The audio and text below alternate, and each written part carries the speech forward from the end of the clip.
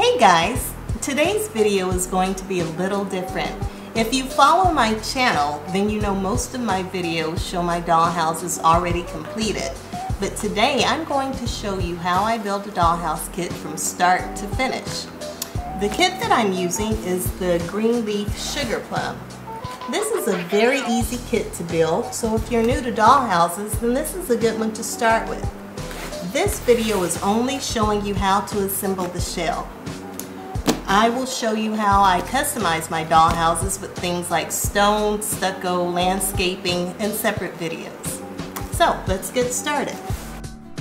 Things you'll need are, of course, the dollhouse kit, which I got at miniatures.com. They have lots of neat accessories and furniture for your dollhouse. You'll also need Eileen's tacky glue, masking tape, something to write with, a utility knife or a craft knife for trimming tabs if needed, and a flathead screwdriver to help you punch out pieces.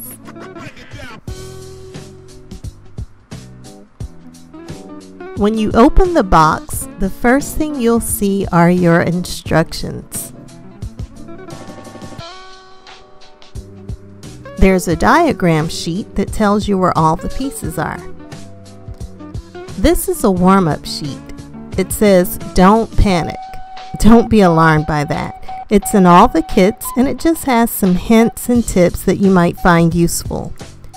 There's a piece of sandpaper, and this kit does come with furniture, so that's part of the bed frame.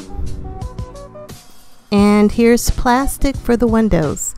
I'm going to replace those with something more realistic, and I'll show you how I do that in a later video. These are shingles for the roof.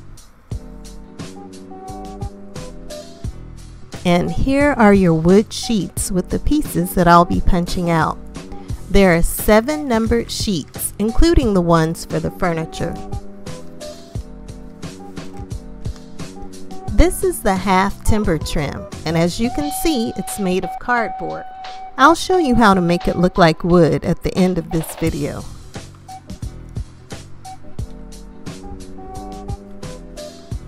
Be sure to read over all your instructions before you begin. The first step is punching out the floor and the front wall. You can see how I use the screwdriver when the piece won't come out easily.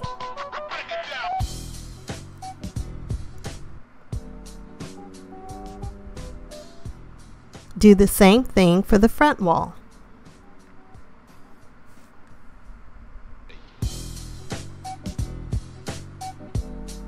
Now here I'm punching out the slots for the benches built into the porch, but I decided not to use them, so I really could have just left those. Here's the front door, and I'll just set that aside for now.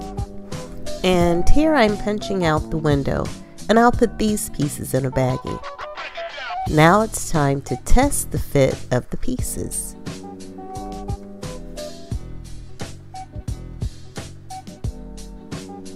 I'm running a line of glue right along the edges.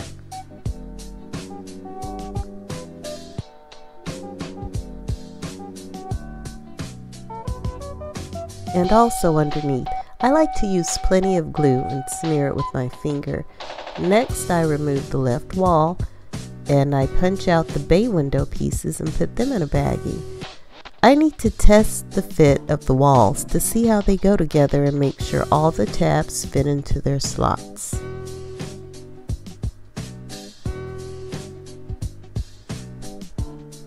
I also need to cut this bench off before I glue the wall. Now I can glue this wall to the front wall and the floor. Once I have it in place, I add glue to the joints and the slots.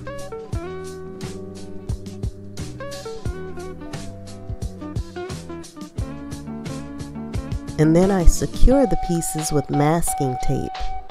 I make sure the pieces are firmly clamped together before taping them.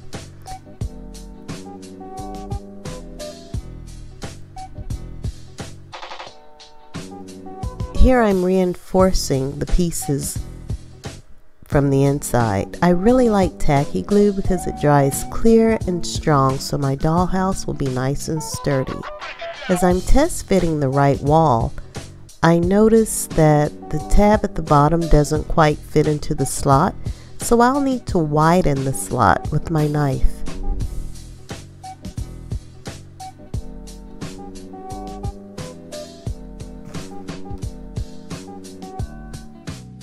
And now it fits, so I can glue and tape the wall.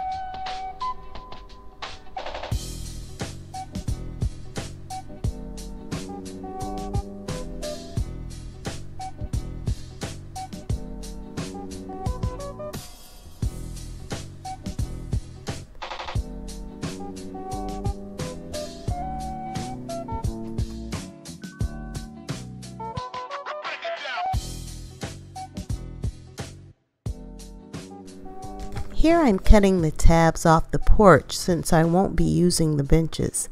If you know you don't want the benches, go ahead and cut these off before you assemble the dollhouse.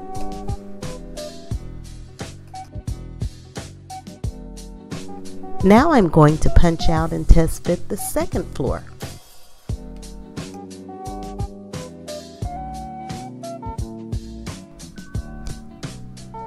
Again, there's a tab that doesn't want to play nice, so I'll need to trim it with my utility knife.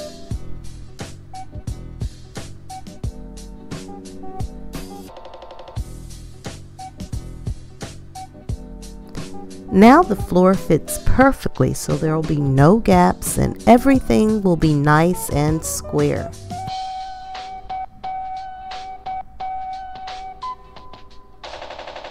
Now I can add glue to the edges.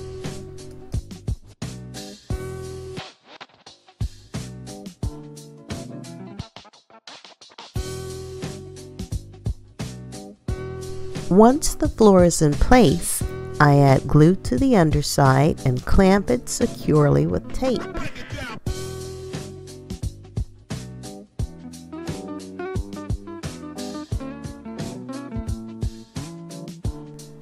The next step is adding the back walls. I test fit, glue, and tape just like before. Here I'm gluing on the foundation strip.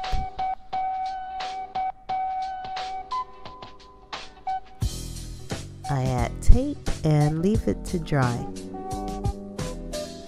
Now it's time for the back roof to go on.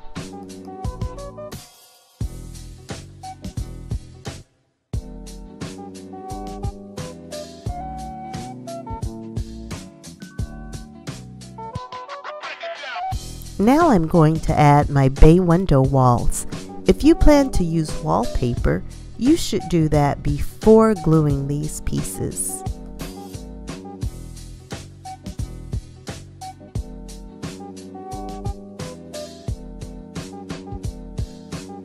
This is the bay window roof. I'm actually not gluing this on now because the half timber trim has to go on first. I'll set it aside for now. So moving on to the chimney. Now the directions tell you to glue the chimney flat against the wall, but I wanted some depth to mine, so I glued on these strips of wood. Yeah, that looks better. The chimney will be attached a little later on in the build. Here's the front roof. I'm making sure I get plenty of glue in all the joints.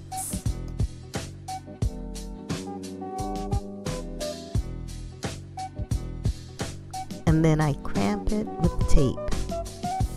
Now I'm putting on the gable roof pieces, again applying lots of glue in the joints and then taping them together.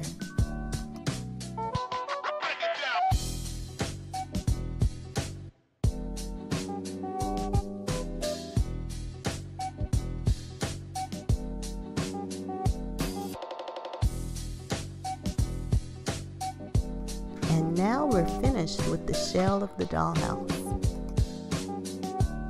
Now it's time to work on the half timbered trim. Like I said earlier, this is cardboard, but I'm going to make it look more like wood. I'm carefully separating the pieces with my craft knife.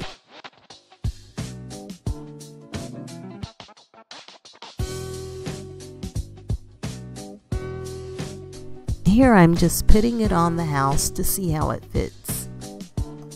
To give it a wood grain texture, I'm cutting random lines with my craft knife.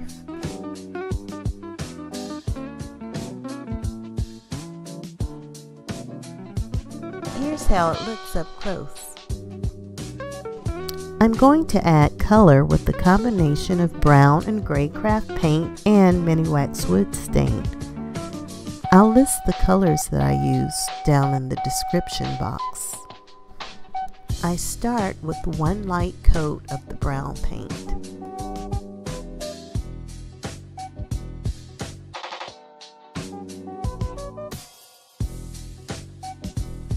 Then I lightly dab on some gray in random spots to keep the color from looking flat.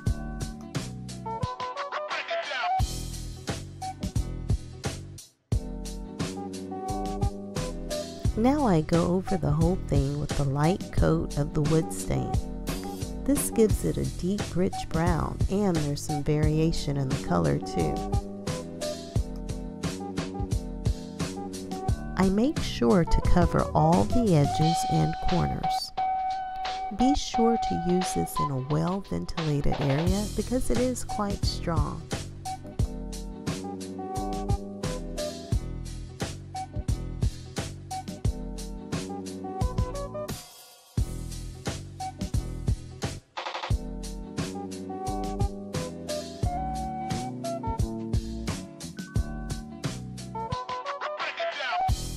Here's how it looks. Well, that's it for this segment of the dollhouse build. In the next video, I'll show you how to apply stonework using styrofoam cups. Be sure to subscribe and hit the bell button so you won't miss any new videos. Thanks for watching.